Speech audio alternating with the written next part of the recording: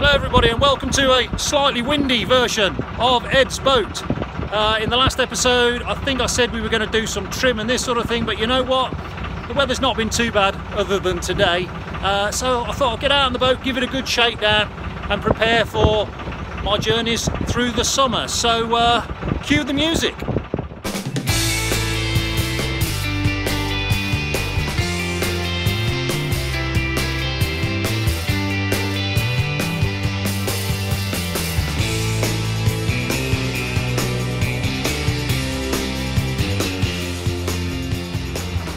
There's no great hurry today. I've got all afternoon to just play boats, which is what I'm doing. But what's happened is I've had a bit of a leak. Nothing major, a drop of oil off the engine, which is no big deal. It's an old engine, you've got to sort of expect that sort of thing. Totally manageable. I've had a leak out the gearbox as well, which is okay, but I need to either reduce it or stop it, preferably. I don't want to take the engine and the gearbox out. We should be okay, but I have found something wrong with the gearbox, which I've corrected, and hopefully that'll stop the oil. So what I'm doing is I'm having a run down the canal, just a couple of hours out on the boat, enjoying this beautifully cold and windy weather, and we'll see how much oil I lose over, let's say, a 2-hour journey, and well, that'll make my mind up whether I've got to take the gearbox out or not. So if I can manage it, we'll leave it. If not, that gearbox has got to come out, so fingers crossed.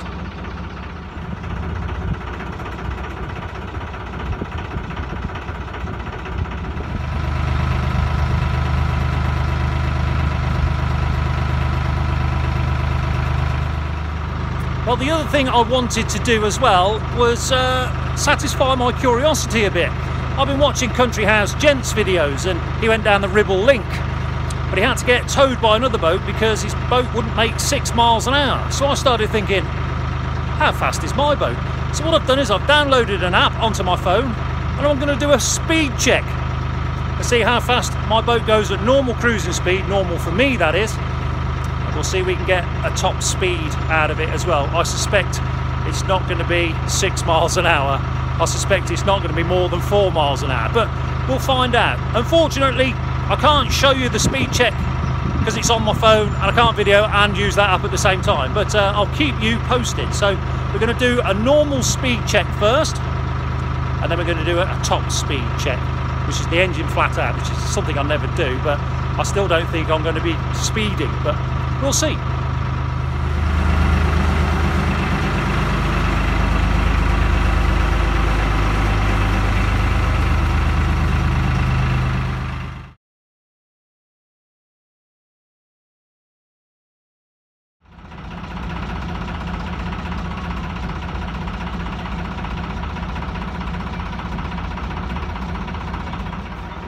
Well, there's also another speed you need to go at, which is tick over, preferably past moored boat. So there's a moored boat. How fast was I going past a moored boat on tick over?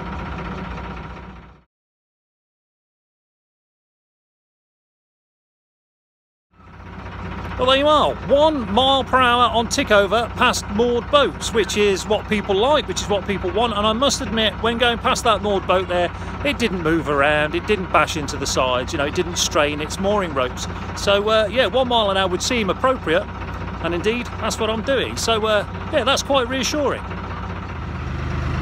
But what you really want to know is, what is the top speed of the boat? Well, there's a nice suitable section further up.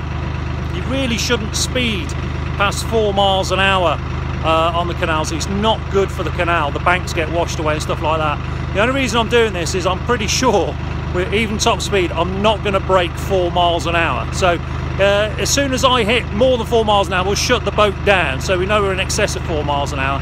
I just don't think it's going to be more than that. But there's a nice section coming up. Let's give it a go. Well, unfortunately I ran into a lot of ducks and there was young with them as well, so I decided to slow down. Then that was followed by oncoming traffic, which I had to pick my way past. Before I knew it, I was into the moorings at Hart's Hill, and you can't go fast past those boats anyway. And then that's followed by a couple of blind bridges, and then just, you can see coming through that second bridge there's more boats moored there. So I decided it was best to just stop that speed attempt and try it again on the way back.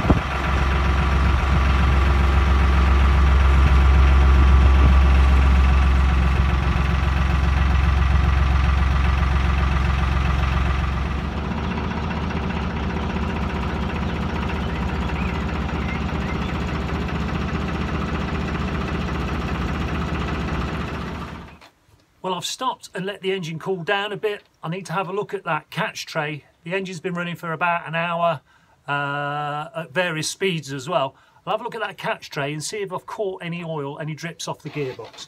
So, lift out the paint tray, and the paint tray is perfectly dry, no drips. So we'll do that again when I get back to the marina, but so far it looks like I've cured that oil leak.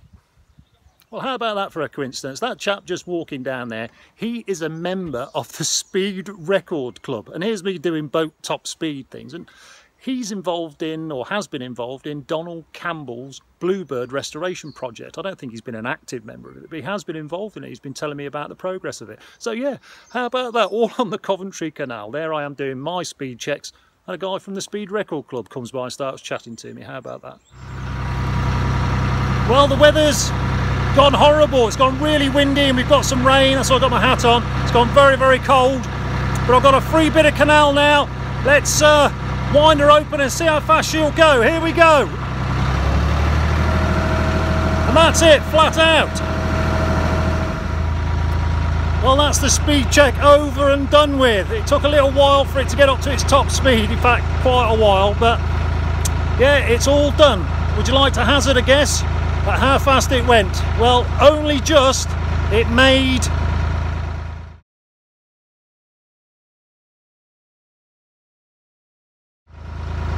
4 miles an hour. I have to say, it's reassuring that it only does 4 miles an hour flat out, but a bit disappointed, to be honest. I thought it was going to be about sort of 60, 70 miles an hour, but no, 4 miles an hour, that's all she's got in her.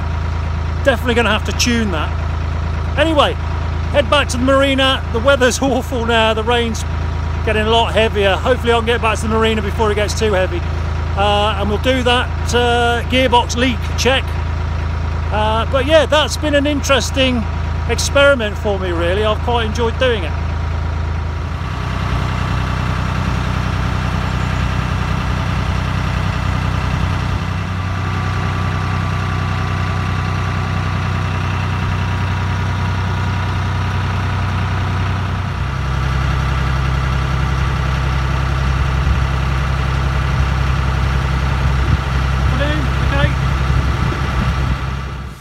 Well, the engine's still a little bit hot, but I need to check it because the weather's really closing in now. So let's just check for those drips. I'm back in the marina.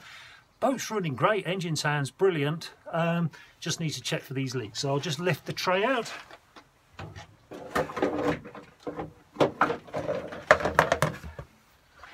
And there we are. Absolutely nothing on that paint tray. No oil at all. That's a relief. That could have been quite expensive and time consuming and very heavy work, but I'm pleased that I sorted the leak out. Now what I did was, I'll show you quickly. So what I've got is my gearbox, engine, and these bolts join the gearbox to the engine. Now the two bolts at the bottom of the gearbox were loose. I've tightened those up, and I had one slightly loose round the side there towards the bottom, and I've tightened those right up, you know, fairly firm as well, and I'll be checking those regularly, and that seems to have shut the oil leak up. Well, that's it, me finished for the day. The weather's really closed in. It's raining quite heavily now, but I managed to fix the gearbox leak. Really pleased the way that went. That could have gone horribly wrong, but we'll keep a close eye on it and make sure that doesn't come back. And a speed check as well, which proves that I'm cruising at about 3 miles an hour. I've only got a top speed of 4 miles an hour, so you know the chances of me speeding pretty slim, let's face it. Now the canal is very, very shallow at the moment because we've not had a lot of rain, and I was pushing a headwind as well. I don't think that would have made any difference to the top speed, maybe how quickly I got there, but it only just did 4 miles an hour. But I think if the canal levels were up and I didn't have a headwind, it would have just made it a bit easier, but no faster anyway. So that's it for this episode. In the next episode, well, I hope to be moving around a bit, but in the meantime, take care and I'll see you soon.